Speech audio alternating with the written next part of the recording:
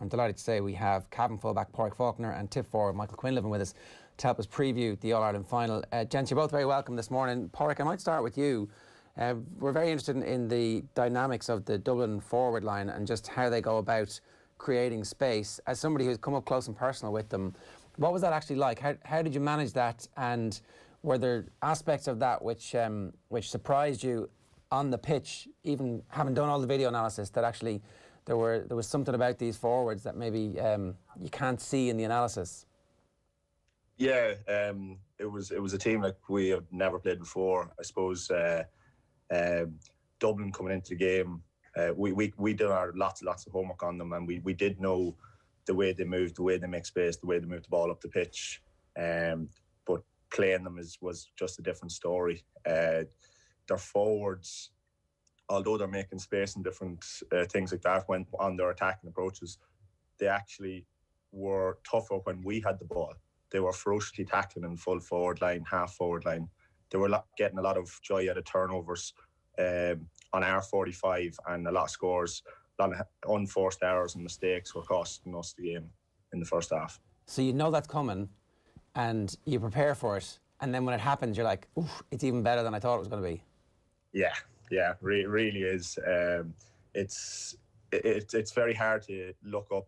I was saying to other people during the week there that they were asking sort of similar questions, and we did a lot of unforced errors, but it probably came from the back of pressure in other areas that led to unforced errors. So it mightn't have been a tackle at that moment. I know we kicked 2 over the sideline in that first half, but they probably came from being put in those situations. I know the goal as well came from 2 turnovers in a row. Ball came out. So, they got a lot of joy from the work rate that their forwards bring to their team.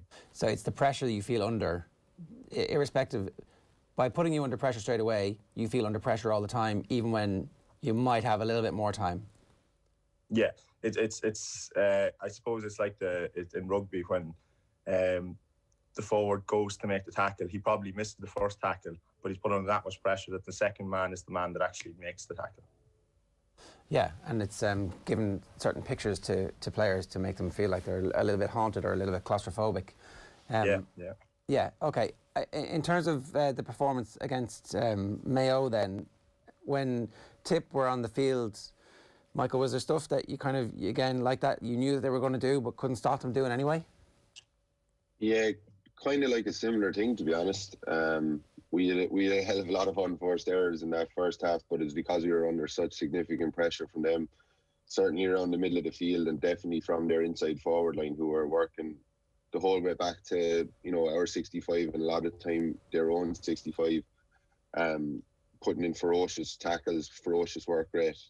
And we knew it was coming. We knew that would be probably the step up that they would try to bring. And we talked about it, but it just looked, on the day we just didn't really deal with it well, and it probably cost us, especially in that second quarter, I would say.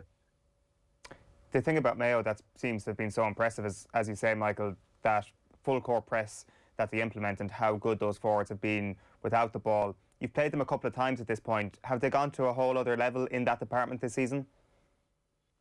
Yeah, I suppose we've that's our 3rd time playing them now in 5 years. I'd say it's certainly probably the most intensity they brought to a game, to put pressure on our backs. Like, look, on top of the work rate that they have, you're also talking about some brilliant forwards. So you're worried for our backs, like you're worried about, marking your man, being as tight as you can, and when we turn the ball over, then they're putting you under further pressure again. Like it's a very tough station for those guys, and we just didn't really move the ball like we wanted to in that first half. But yeah, I did feel that certainly they were ferocious around the middle of the field, and when they did turn it over, they had so many runners coming from their half back line, from their midfield, and it caused us a lot of problems going the other way.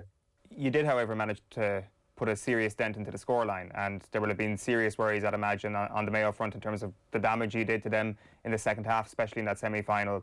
What was that down to, do you think, that upturn in your fortunes up front, at least in the second half?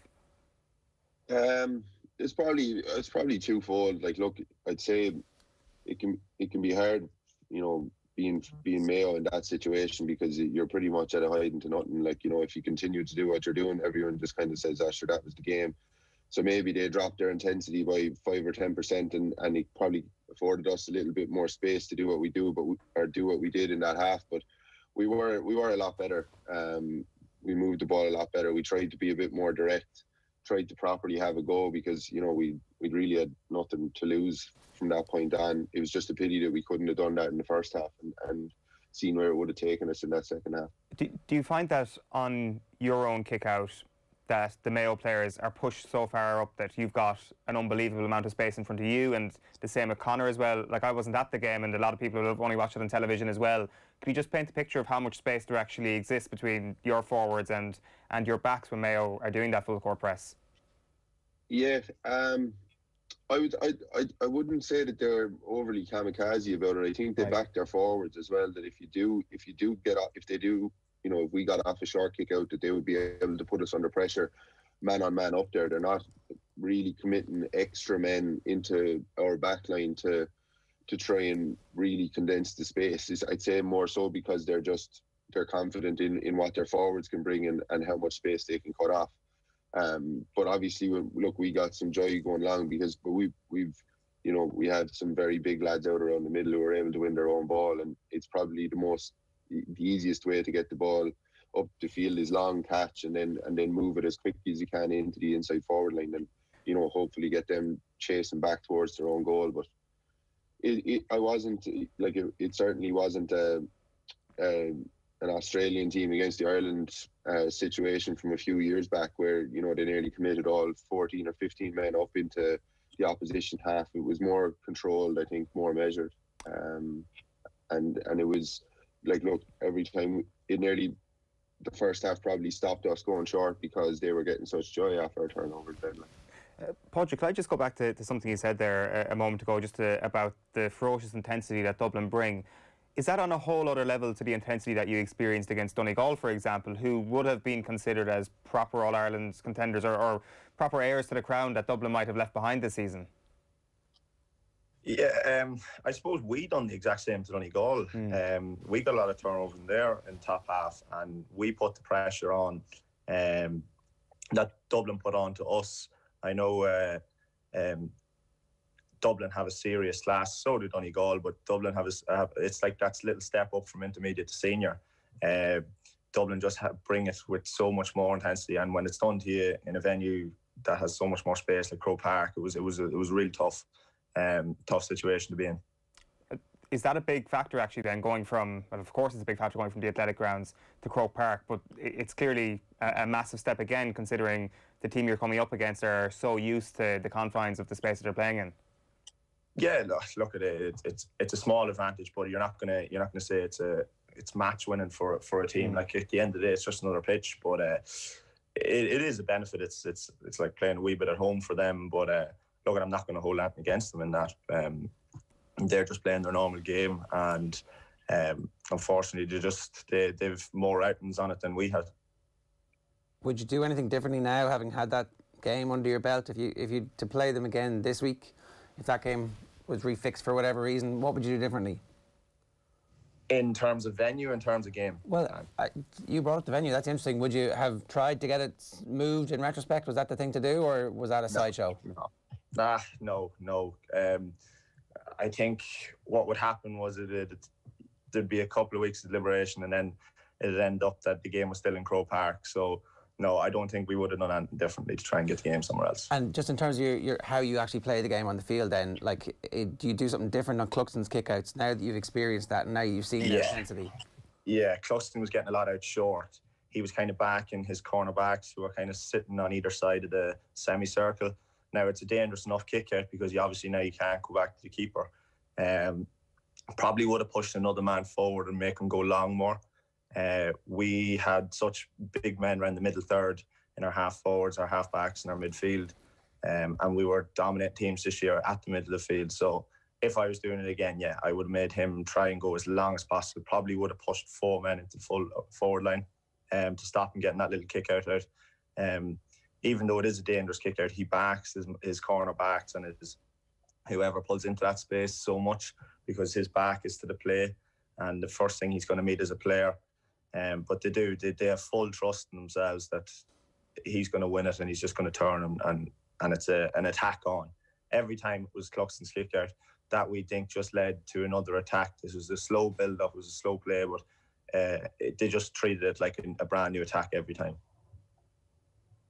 It's interesting that you say that, because it's almost as if it's an experience that you need to get the hang of to survive against Dublin. And what we have this weekend is a team who, at least over the course of the last decade, seem to have built up a knack of how to at least get within touching distance of Dublin. Do you believe, Padraig, that Mayo have the exact tools and the exact experience to be the one team who might push them this year? Look, Mayo have the experience of playing them so many times. Every game hasn't, like, there's been years that people said they were going to whitewash Mayo, and it just hasn't happened. Mayo are a team that are really physically strong and really put it up to them. Now, in different games that Mayo have played, if they give Dublin, like just in our own experience, if they give Dublin any inkling of just weakness, that Dublin will take advantage of that. I know in the Tipperary game, when Mayo did let Tipperary in, Tip probably could have, Michael yourself, could have been in for 2 or 3 goals in the first half. That probably would have changed the game, and I just think Dublin would punish that. And like when we were playing them, they were 5 points out of sight. It was always a cushion that we were chasing. They got that good start, and it was just really tough. We were just chasing the game, and then when they did get on top, they knew we were going to go for goals. So they just absolutely pulled everyone into the middle, and every high ball that we were getting joy on in our previous games, they weren't even competing for it. So their game management was, they just wanted the ball to break and bodies there. So their game management now is very good. They cynical fouled us as we tried to build momentum. If we got a score, they slowed the game down. So it's just something Mayo is going to really have to. They're going to really have to do their homework on them and know how to play the game. That must be incredibly frustrating, where you know exactly what the opposition is doing, and you're falling victim to it as it happens. You can see it, and you can't interrupt the pattern. Yeah. And it was funny, someone said to me during the week that it was like playing a game of whack-a-moles. You curb the influence of 1 or 2, and another 2 or 3 pop up and start playing. So it's very tough to manage a game like that. Yeah, the biggest whack-a-mole is obviously Brian Fenton. Michael, talk to us a little bit about where Fenton stands at the moment and his evolution as a footballer, because every year we think, he can't get any better. That's it now, he's peaked. And actually, all of a sudden it's like, well, there's still a little bit to go, it turns out. He can always find another couple of percent. Yeah, he keeps finding, new things that, bring him to the next level. Like you see the movement, I know he kicked the point against Cavan, where he'd moved into the full forward line and comes around and kicks one on the loop, and you're just like, that's a midfielder doing that and making it look easy. Like, he's so good to watch. You never ever see him make mistakes, but he's always being progressive with the ball.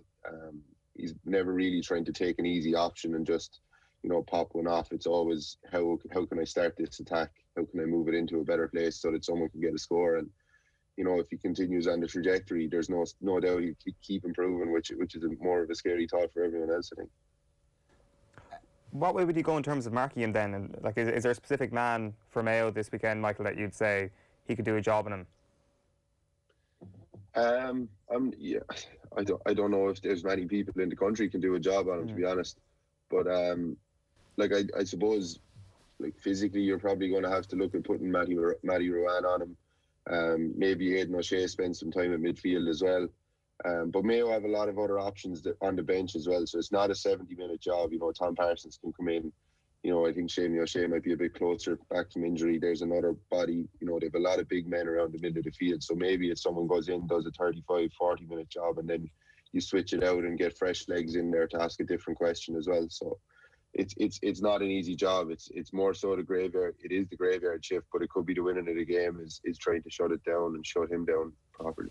It's funny how the debate about splitting Dublin and the money and all that kind of stuff, there's players like Fenton who can't be enjoying that conversation that's happening around them when he thinks about his own journey to get from somebody who was not heralded that much. I know there's some talk now, and it might be revisionist, it might not be, it might be the true blue Dubs understand that, you know, there was stuff going on in his family life and education and all that kind of stuff when he was 17, 18 that prevented him really from flowering as a minor and a heralded minor. But it's interesting to see somebody like that develop and how the Dubs have managed to bring somebody like that who wasn't announced as a superstar, Michael, before he becomes ultimately the biggest superstar in the game at the moment. Yeah, and it probably shines a light on, you know, sometimes in the GA we put a bit too much probably credence in, you know, what a player is like at 17, 18, 19, and we, you know, even at that stage you try to shoehorn them into being one thing or another, and most players don't develop at that age. They're probably not at their prime until they're 25, 26, and they have a hell of a lot of learning to do. Like Larry Corbett was the same in Tipperary, he didn't play in a minor under 21 team. So, like, you know, there's like, while those things are very big at that time in your life, they're not the be all and end all. And sometimes we probably should be pushing the fact that, you know, playing at that level is great, but it's not the ultimate end goal, I would say. And he's going to be the shining example of that when it comes down the line, whenever he does finish up, I would say. Did he have a specific plan for Fenton, Padraig? It was just stop him at midfield. The man was on him, or man marker was on him, and it was just a matter of picking him up when he got into that space. But he just bypassed that. He didn't catch much ball in midfield, but his attacking threat was phenomenal. He ran through just players with ease, lads that would be physically very, very strong for us. And just if he wasn't kicking the ball over the bar himself, he was creating scores. He was very, very hard to man to stop. He was bombing forward. His athleticism is fantastic. He has so many aspects, as Michael said. He went inside and turned around and kicked the score like a full forward. So if there was some marking him again, he changed his game. He went inside. He got himself into the game if a man marker was trying to stop his influence. What do you do about Conor Callan and what do you do about Kieran Kilkenny? What's the pre-game plan, and what happens in the middle of the game? You're like, okay, we need to reassess here because they've responded to what we're doing. Yeah, they're both very physically big men and have a lot of influence on Dubs' play. What they were doing was they were just getting on ball and setting it up to lads like Small, and I know McDade chipped in a lot against us. It was, if they weren't doing it, they were going to create a chance for someone else to do it. So that's just a selflessness in their running. And how does that manifest itself? Does that mean that you have to stay tight to them and that creates the space? Yeah, it's just every man has to win his own battle. I know even I was probably the last man in the line and found myself on a couple of different players during the match. When they did break lines and different things and chip the ball over the bar, there was nearly more Dublin players annoyed at them for not trying to go for the goal first. So they were always striving for better in each other. So you can hear that they're actually giving each other lip a little bit. A wee bit, yeah. Right, yeah. That's interesting. And obviously they don't bear any grudges about it, but it reminds them all the next time there's another pass there. Yeah, and it is. It's that was at them when probably they were 12, 13 points up. You know, there was just no foot off the pedal. And that kind of plays into your whack-a-mole analogy, which I'm just interested in going back to, Padraig. Like, is that, are the moles coming from the backs running forward, the midfields penetrating? Is it the bench? Like, that sort of assault in the sense is about 50 minutes in. Like, that doesn't sound like much crack, Warwick. No, it doesn't, basically. What is there a plan beforehand when you know that there are this player and that player who are going to come off the bench, and there is going to be a couple of all-stars who are going to be introduced with fresh legs for 20 minutes? Like, how do you psychologically prepare yourself for that, knowing that there might have been an eventuality where you're also approaching that situation being a few points down? You just have to prepare yourself for every situation. I know for Mayo, they can't give Dublin a head start. As I said earlier, we were just chasing the game when we were 5 points down at half time. Like it's literally going to be attacking every 15 minutes, and just I think the longer you stay in the game with Dublin, the more doubt is going to creep into their heads. We prepared as well as we could. Now I know we didn't play as well as we could on the day, and that was a massive factor. That was down to our ultimate losing the game. But I just think I think Mayo will mix it up better than them as we did. Well, could I just get your take on that then, Michael, in terms of the specifics of this weekend? Like you've mentioned, you've played this Mayo team 3 times.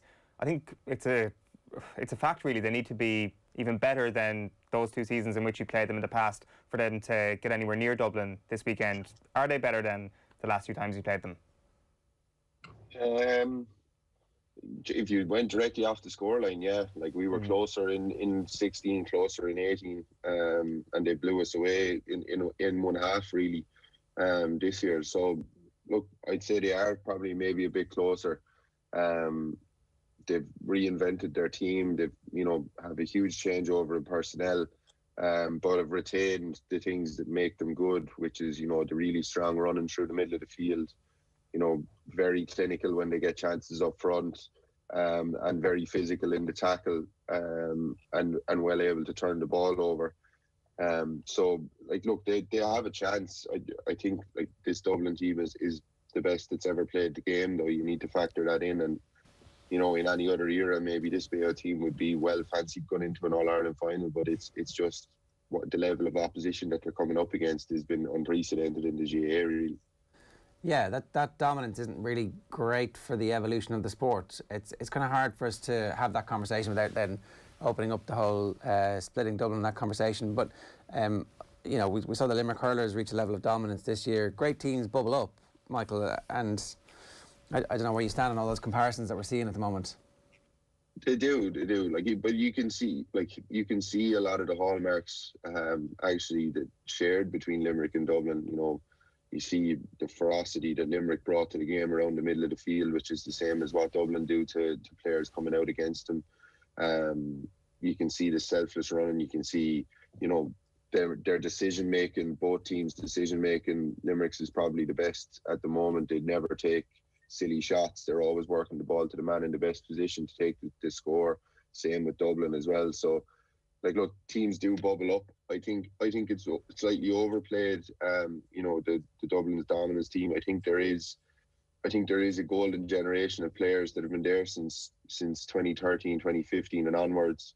And what comes behind them, who knows what's going to happen then. There has been basically 2 teams that have rolled in together, and they've been lucky that that has happened. The younger guys were able to learn off some All-Ireland winners who were there and now have taken it on to a whole new level. But it'll be interesting to see in 4 or 5 years' time when a lot of those guys start to step on what does come through behind. We did want to ask you about Gearóid Hegarty as a footballer as well. Looks like he's going to be Hurler of the Year, and deservedly so. What a season he's had. But apparently he's not bad at football. Oh, incredible, yeah. I would have played against him in Division 4 in 13 and 14 or 14 and 15. An incredible footballer, quite similar to what you see on the hurling field, just glides across the ground, but had all the skills, could play, was brilliant in the air. They moved him between midfield and the full forward line seamlessly.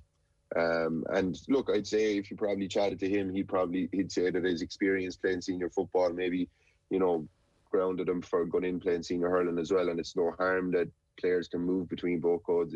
It's certainly not been a detriment to him, considering he's very probably going to be Hurler of the Year this year. But yeah, fantastic footballer, was brilliant. And we always had massive battles with Limerick again this year again. So yeah, he was always one we had to watch out for. It's prediction time, and it's not easy, but it's a bit easier, I think, because we have a team who are quite heavy favourites here. Are Dublin going to win by 4 or 5 points, or will there be an upset? I'd love to see an upset, obviously. Just the way Dublin's dominance has gone over the years. So my heart says Mayo, but my head says Dublin. And in a close game? In a close game, I'd love to see it close up until the 4th quarter. I think then that's Mayo's time to mix it. Right. Michael, what hope do you hold out for a Mayo victory? Again, like, look, I think I said it earlier, any other era you'd really fancy them going into it, but it's just the fact of what they're coming up against. And what stands out for me is the game where Dublin put 2-6 on them in a third quarter. Is it last year or the year before? Last year, yeah. And it's just that power play. You know, can they withstand that? Is what kind of is really kind of pushing me towards Dublin. I think Mayo will be close. I think they have the physicality to go against Dublin. I think it'll be a game featuring a lot of athleticism, a lot of hits. You know, it'll be really good to watch. It's a pity there won't be a crowd there to see it, because you know, there'll be people bouncing off each other. But I just think Dublin just have the edge. They've had the edge over Mayo for the last while, and it's always hard to push, you know, in that situation. So I probably lean towards Dublin. I think it'll be close, but I think they'll get their purple patch, and I think that could just move the game away from Mayo. Michael, we had you on the show a couple of days after you beat Cork to win your first Munster title since 1935. Padraig, I think this is the first time we've had you on since that unbelievable day for Cavan as well. How great have the last few weeks been, even in the aftermath of the Dublin defeat? Has there been a deep appreciation for that first Ulster title in 23 years? Yeah, it's the buzz is still there in the county. You have kids in school that's still they're playing football now. The interest is there. Around the county, there's still a buzz in families and different things like that. Their Cavan flags are still flying. They've become the new Christmas decorations. So it's great to see around towns and around different small areas and different things. Just the fun and the buzz it brings to those areas is just fantastic. Good stuff, lads. Enjoy the weekend. Thanks a million for joining us this morning. Cheers. Thanks very much. Right, good stuff there from Padraig and from Michael.